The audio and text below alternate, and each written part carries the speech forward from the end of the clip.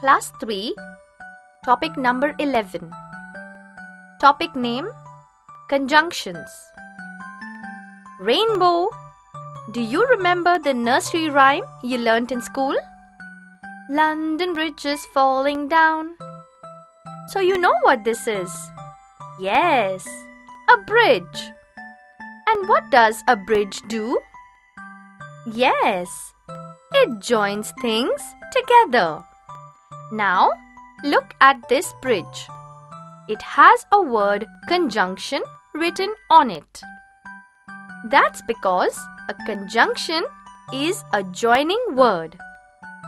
It is a word used to join or connect other words or sentences together. What a beautiful picture of the bridge and the water. Rainbow, the word "and" is used to join the words bridge and water. It is a conjunction. There are birds but no boats on the water. And in this sentence, Rainbow, the joining word is but. Should they paint the bridge silver or gold? Here, Rainbow, the conjunction is or. We use or to show that there are two things, but we can choose only one of the two things.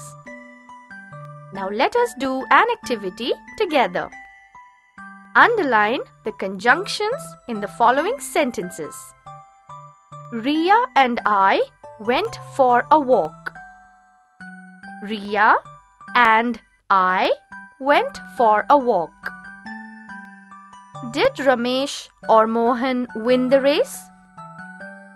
Did Ramesh or Mohan win the race? The lion and the tiger are wild animals.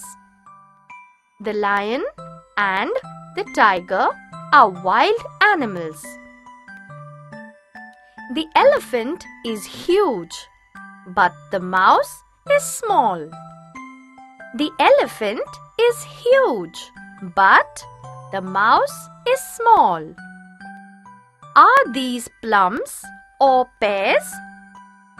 Are these plums or pears?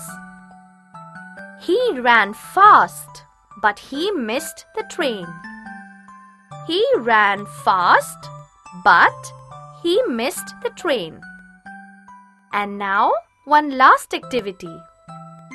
Choose the correct conjunction from the two given in the brackets.